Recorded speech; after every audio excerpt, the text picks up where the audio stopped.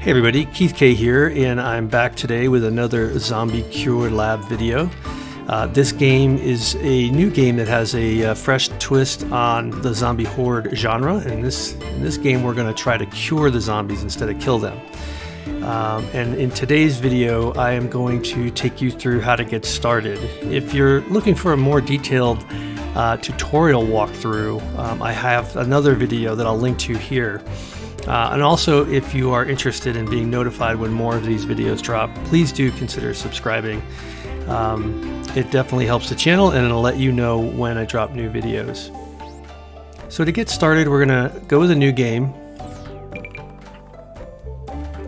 And here it just provides a little background about how there was a zombie apocalypse, and there's a remote lab in northern Canada that has developed a partial cure, and that we can work with those scientists to develop the full cure. That takes you to the map here, and there are a number of different scenarios. Different locations really are just different settings. So the tutorial is the video I mentioned earlier. This actually walks you through getting started. Sandbox gives you a lot of resources, so you can just kind of mess around without a challenge.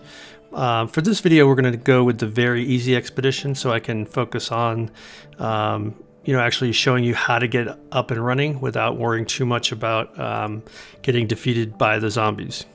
And so to get started, we just click on this location. It shows us the resources that we're going to start with, and the available scientists will have 20 workers in the beginning.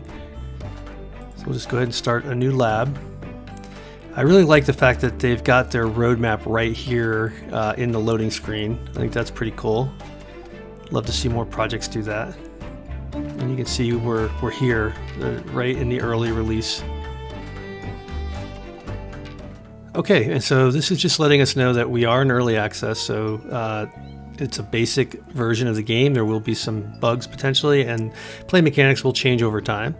And this mission is a free play mission, right? So we're not given too many objectives. There is one right there, as you can see. To get started, we've got to place our main storage. I always like to locate where the tunnels are first. Okay, so we got one down here. Looks like that's the only one we've got. So I'm going to put that to the north. I don't think it's necessary, but for some reason north just works better for me. There we go. And let's find a good spot. Ideally near resources, but also not hemmed in, so we can expand pretty easily. So actually, I think I'm going to go here. This is a little more centrally located, so that as we expand, we'll be kind of equidistant away from our base.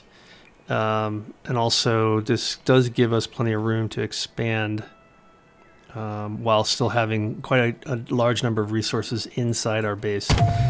So we'll left click to place that, and our border fence will go up. And then we need to place our landing zone, which is usually good just to have. We'll just put it right behind our main storage area. All right, so now we see our traditional 3, 2, 1.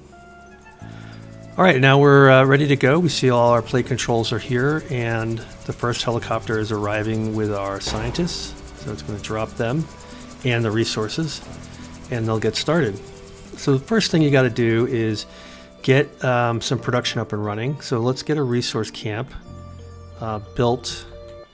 Now we do want glow berries, and we do want access to all this wood. So I'm going to put this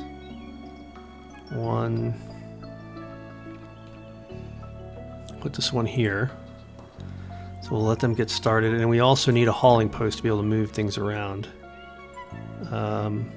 We might want to rotate this one a little bit. Just place that there. And let's go ahead and add a few more workers there. Let's add another worker at the hauling post. Now you can see here we've got a number of resources that are blocked, and that's because we don't have a gate. So that should be our next priority. Under defenses, you'll find the gate. Now let's just put this there. It's a little bit off center, but that's okay. The zombies will be coming from the tunnel anyway, so they'll be funneling in this way. Now we do need food, and we do need glowberries. We've got a couple of glowberries in our area. There's a bunch of food and glowberries here, so I'm actually gonna go ahead and put another resource camp right here.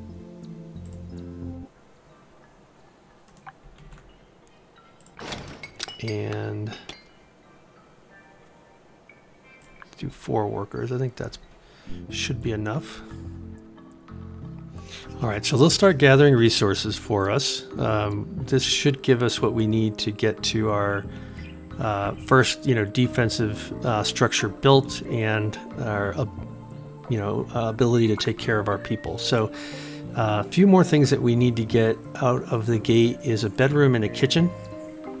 So let's go ahead, and I'm going to start with the bedroom in the back here. Let's just go 10 by 10. So this is going to tell us that we need 220 wood, which we do have. That's why it's in green. Let's make sure we have a doorway. We'll have one here to connect to the kitchen and one here for them to be able to come in and out of.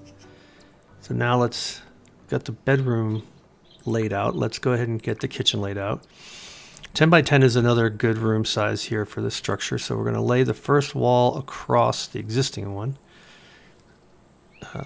And that should do it there. Let's make sure we've got a door to the kitchen here, and we'll probably have an expansion of some sort. Let's go ahead and put that there.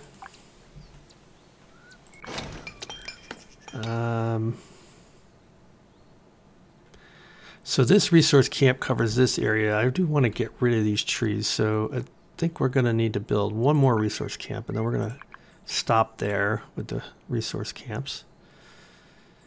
Let's place this one. I want to save room there for a snowball thrower, so I'm going to put this here where it keeps those glowberries in range. Let's set this to priority so that it gets built quickly.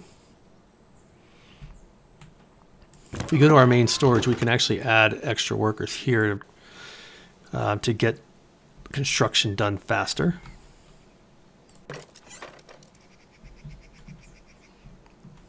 I'm going to prioritize this abandoned fridge. Oh, it's not in range? Yeah, it's not in range. Oh, we're already working on this one. Or that's a transformer box. That's not as important. Alright, so this is showing we're short one worker. Let's go ahead and pull one off of construction. Let's prioritize this tree and this tree. Just so that we have space to build other things. Now, we do need beds. So I'm going to go ahead and line one wall.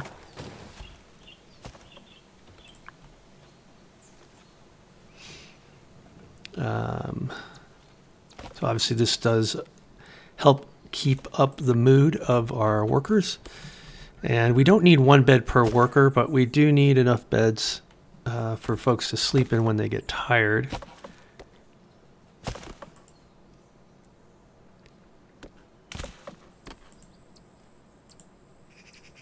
So I think we'll go with 5 and see how that works out. And let's also build a couch so they have an area where they can get some recreation, some relaxation. So that's the bedroom. We're also going to need in the kitchen to start off with, we'll want a dining table. And that'll be enough for them to be able to eat. Let's see. So you see where the feet are, that's where they can sit to use the structure, sit or stand to use the structure. And you want to leave a row behind here Like I have a row behind, if you saw that, so that if somebody sits in this outside seat, they don't block the ability of other workers to go in and sit down and get fed as well.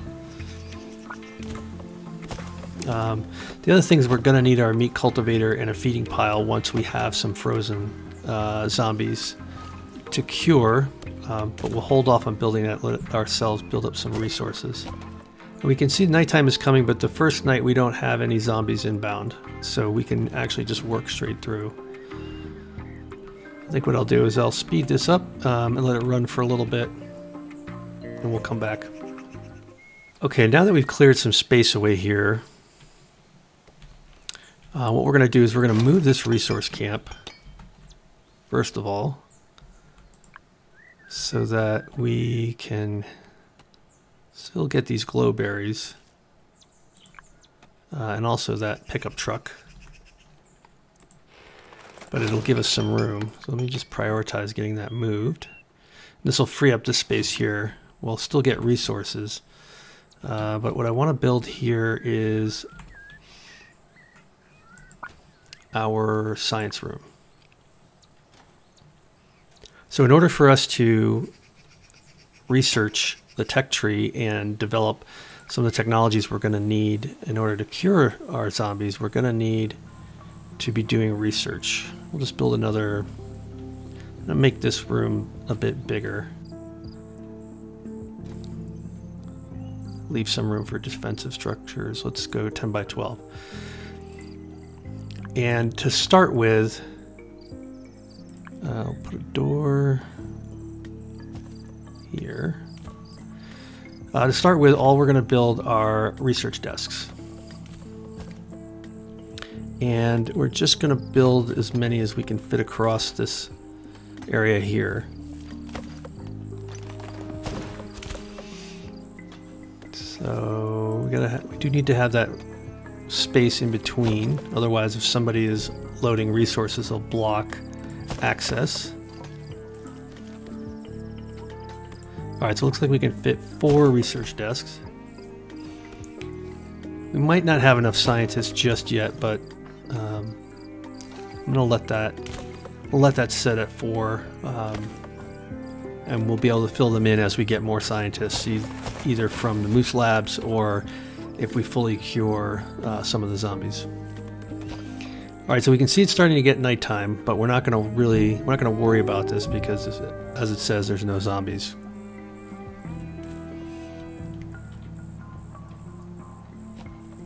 We are going to need more room here. Well, actually, we've got some building room here. Let's see, what is this? Let's get this cleared out, and we can move this if we need to.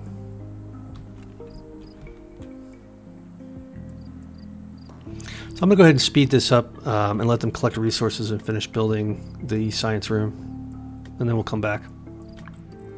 Okay, now that our research desks have been built, we're going to want to make sure that we've got people assigned to them. You can see that they're empty. Let's just go ahead and allocate enough people to work at the first 2. And the best way to do that is going to be, let's see. Yeah, let's free up two scientists to work at actual research. All right. And what they're going to do is, first they're going to bring over the glow berries that are needed to generate science, and then as they work, they'll generate science research points down here that we can then apply to our tech tree. And the technology we're going to be looking at first is actually under production, is the bellow breezer, so that we can create more ice packs. We do have 825 to start, so we actually can build a defensive structure that relies on that, but we want to be able to replenish that without having to forage for it. So that's going to require 50 science. We'll just keep an eye on that. We've got 12 already, so I don't want to, I could add more people to this, but let's just let's see how far they get. Okay, and it's daybreak. You can see that the next night we're going to get a 5 zombie attack wave that's marked here on the timeline. So that's not really too bad. It's a regular attack. You can see the next 3 actually that will come. We'll have a weak attack and then another regular attack. So we do need to have at least 1 defensive structure built. So let's take a look at what that is. We have the snowball shooter. That's going to allow us to freeze the zombies. And then we'll be able to bring them in and cure them. I like to plan to have 1 on each side here without blocking the gate. So we'll just put it right here. You can see where the feet are. That indicates where the operator stands and where somebody has to have access to be able to load the snowball shooter. And they will first build it and then load it up with 60 ice packs. Now, we can see that we need to get some electricity run over there. So if we go to the electricity build menu, we're just going to run a power pole. And you can't put power poles too far away. You have to see, you know, they'll turn sort of orange. They have to be yellow and have that green line running between them. I'm going to try to put this in the center where it's powering this. I don't know if that's going to reach. Let's see. But also has the ability to power, you know, another defensive structure right in front of the gate potentially. Yeah, so that was not close enough, even though that's where the operator stands. So we're just going to have to move this a little closer. And it looks like 1 closer. That's going to be just enough to not connect it. So let's go ahead and make it here. Let's move this one here. And then we'll have to, unfortunately, run a second one that gets it up close. Oh, yeah, that's what I was missing. You can see that it gets highlighted yellow when it's actually going to connect. So I should have paid a little more attention there, but now you know. I don't think this will block. Yeah, this won't block the access to the gate. So that'll allow us to power our snowball shooter. And the next thing we want to do is we've got 70 research, so we can go ahead and go to production, ice pack production, bellow breezer. You can see that'll make 2.5 ice pack per hour. Research is instantaneous, which is nice. You don't have to wait for it once you have the research points. So we'll go back to production, and now we see that we have a bellow breezer available to us. So let's go ahead. We're not going to be able to build rooms down here, so I think this might be a good place to put some of our production. We can see here there are 2 areas that need access, free access, one for the operator and one where the ice packs can be removed. Let's go ahead and put that there. So now this gives us production of ice packs. This gives us the ability to shoot at those ice packs at zombies. We can see here we don't have any people assigned. And one way we can do that is for these resource camps that are outside of our base. We can set these to day shift only, and then we can set this to night shift only. Actually, it defaults to night shift only. It looks like this resource camp needs to move already. So let's go ahead and put a move order in. We don't need stone and ore just yet. This should give us lots of food and berries. So we'll go ahead and do that.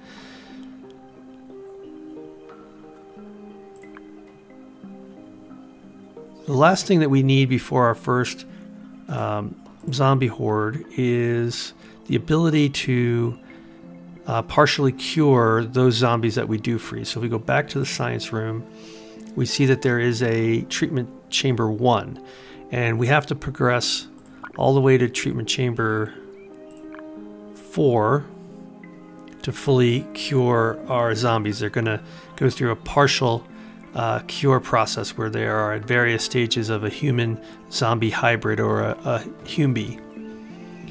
And we'll have to research this cure progress by sending them back to the moose lab, which I'll cover in another video. But for today, I just want to show you everything we've got to have set up to deal with your first zombie horde. Now, I suppose you don't technically need this built, the treatment chamber for your zombie horde, but I think it makes sense to have it just so you can see what happens to them. So I think this happened last time I built this. They need to be able to come in the front here, and they also need to be able to put supplies in. We'll do that. Now, if somebody's standing here, they're gonna block that station, and the actual zombies will go right in the center here. The operator stands over here, and it needs wood and glowberries. Yeah, see, so they'll go to that station to add the glowberries, and then that station to add. They don't need to permanently stand there, so I suppose it's okay. And the last thing we've got to do for this is also get this powered up. Now we have some things that will be in the kitchen that will need power, so I have to decide, do I want to just run? Yeah, I won't reach it anyways. Yeah, alright. So since we can't cover both kitchen and science room, I'll just put this here. And that shouldn't block access to anything. And now we've got everything in place that we need in order to get through the first night, freeze some zombies, and get them in and get them treated. So let's go ahead and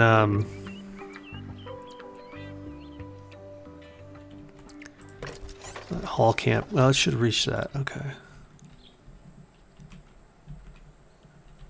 I'm going to move this one resource camp, and then we'll speed it up until the horde gets here. One quick thing I wanted to point out before the zombie horde shows up is the hauling stations. I wanted to just provide a little more clarity on that.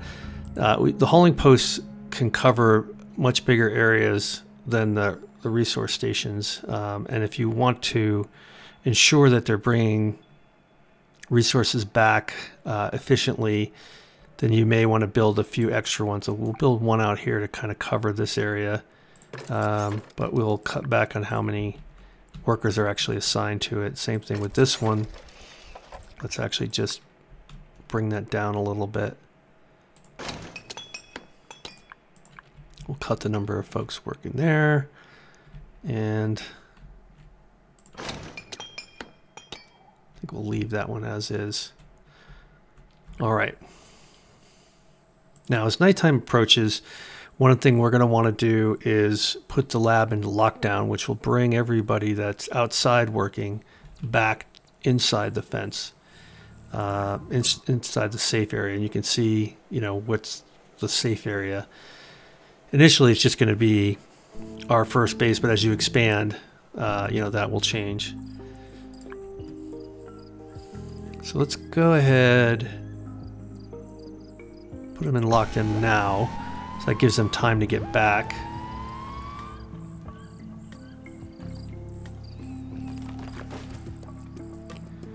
And then once the sun goes down, we should have 2 people manning that. And let's also add some people to the bellow breezer. Yeah, we're sitting at 771. I think that's going to be plenty, but when the zombies arrive, we'll see little red dots showing where they're coming from. Okay, here we go. You can see the red dots up top, and those are going to correspond to these zombies here. Slow it down. So they're going to come out of the tunnel. And some maps will have more than one. And they'll start attacking the fence wherever they come in, but eventually they'll gravitate closer and closer to the gate. They are drawn to that. Now we have our snowball shooter set to attack the weakest target. That ensures that it's hitting the same target over and over. You could have it prioritize the strongest target, but then as you reduce that target strength, won't be the strongest anymore. So, you know, you won't get to the point where you've frozen a whole zombie, is my expectation. Same thing with the closest target. I think that would lead you to not necessarily bringing one zombie all the way to a frozen state. So we'll let this keep going, and you'll see that eventually we'll end up with a zombie that is completely frozen. There we go, and it'll move on now to a different zombie. And over the course of a night with one snowball shooter, I think we should be able to get 3, maybe 4 altogether. So we'll just let that run. There's not much else to keep track of during this process. You know, we have more workers inside, so we could actually assign some extra people here. There's not much of a reason to assign folks there. And this is going to be important once we turn off the lockdown. It's our hauling station that'll grab the frozen zombies and bring them over to the treatment chamber. But for now, we'll just wait until the sun comes back up and we can turn the lockdown off.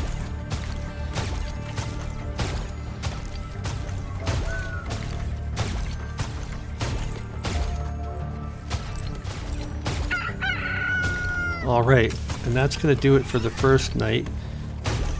You can see that one almost got frozen here. He's going to go back to the tunnel. This one's trapped, so he's not going to make it out of here unless he decides to leave after we get one of these frozen zombies brought into this chamber here. So let's turn the lockdown off. And let's go ahead and prioritize this one for treatment. You'll see they'll load them up,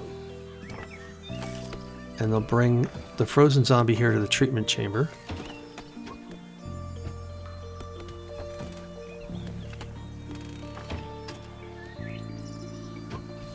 And then they'll go through the process of getting him to or her actually, to a first level of treatment. So now we need to reload this. Alright, so we've made our first level 1 Humby, and we need to take several additional steps to get to the level 2 Humbies, but we're not going to cover that in this video. We'll cover that in another video. So for today, we're going to sign off, but this will get you through your first night. Hopefully you enjoyed the video. If you want to see more, please leave a like and consider subscribing. As always, thank you for watching, and we'll see you back here soon.